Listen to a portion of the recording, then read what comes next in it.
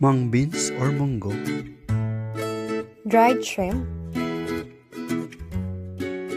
ginger, garlic, onion, and tomato, shrimp, black pepper, salt, and olive oil. First, wash the mung beans or monggo.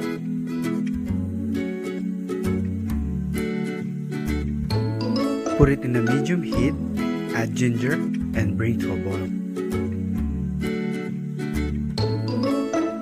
Double check every 5 or 10 minutes and add some water if needed. Once the mung beans or monggo is soft, set aside for later. Now it's time to gisa. Heat the oil in the pot. Add ginger and onion and saute for 1 minute.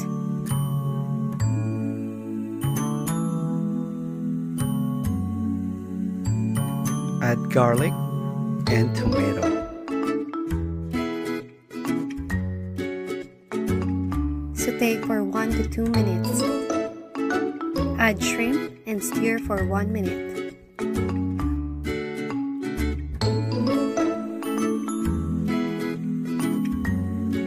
And add ground black pepper.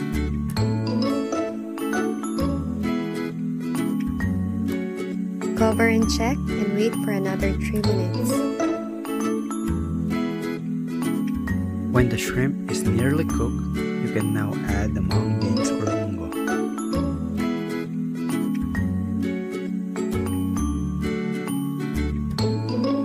Cover and let it simmer for 2 minutes. Now it's time to add the dried shrimp.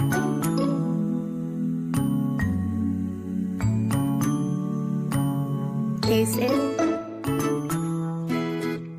and add salt for more flavor. Add baby spinach leaves. Mix and wait for another 1 minute.